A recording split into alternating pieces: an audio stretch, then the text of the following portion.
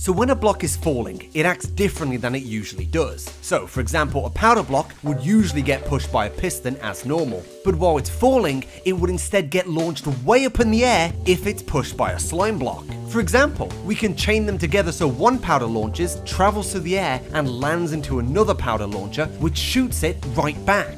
What I did for this is then build two men atop so they look like they're juggling balls to each other, which I think is a pretty cool and dynamic attraction for your base. See, powder can represent physical items in the world. Put them with some trapdoors and you've got some paint buckets, or put them between some terracotta to make yeah.